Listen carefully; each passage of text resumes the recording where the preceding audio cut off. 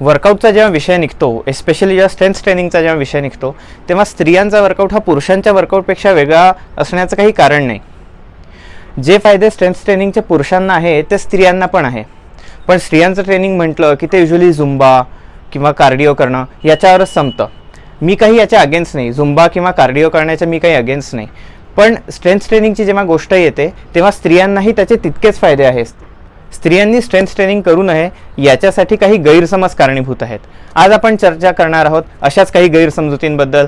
मी मंजित मोहरील तुमचं स्वागत करतो मंजित फिटनेसमध्ये.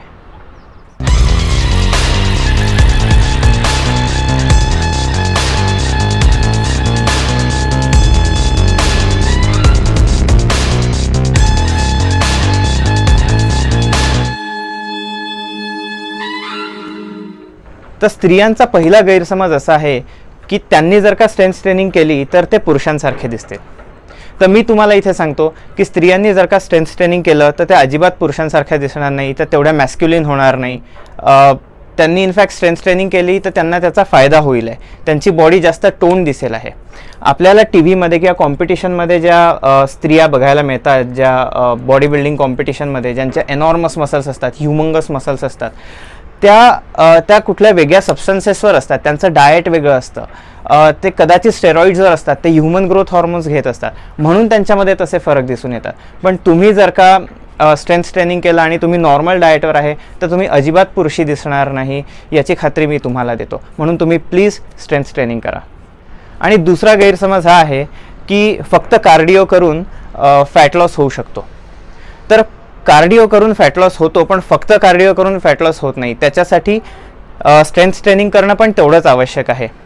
कारण जेव्हा तुम्ही स्ट्रेंथ ट्रेनिंग करता तेव्हा तुम्ही लीन मसल मास गेन करता, आणि लीन मसल मास एकदा गेन झाला की त्यांनी तुमचं मेटाबॉलिझम वाढतं.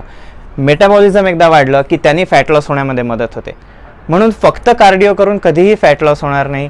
तुम्हाला फॅट लॉस करण्यासाठी कार्डिओसोबत स्ट्रेंथ ट्रेनिंग पण करावं लागेल.